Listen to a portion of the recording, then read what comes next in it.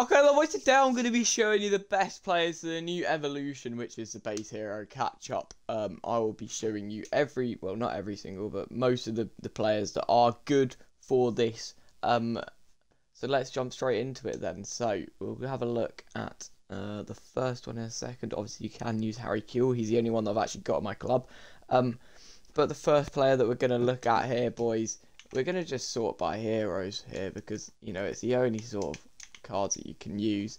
And the first one that we're going to be looking at here, boys, is 88. Where is he?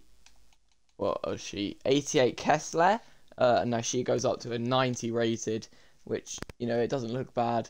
And she gets some nice upgrades there, already being a good card. But she did just have a fantasy foot, I think. So whether it's worth to do her. And then another one, you can use Diego Milito here, who turns also into a 90 rated. All these 88s will be 90 rated.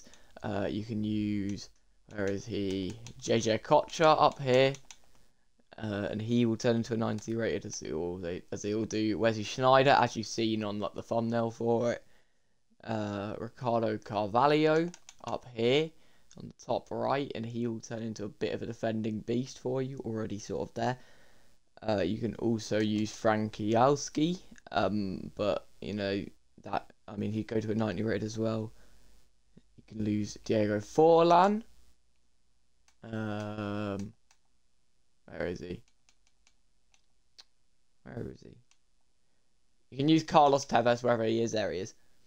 Lizarazu, who also just got a Fantasy FC card, so you know it's probably not going to be worth even upgrading him to a 90 when he's got a 91 Fantasy FC card.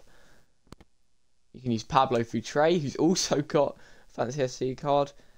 We'll just have a look at a few more here because they start to deplete in ratings sort of now. So you can do McManaman if you need a winger.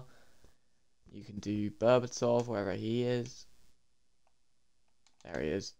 And the last one that we'll sort of have a little look at is you can do Brolin.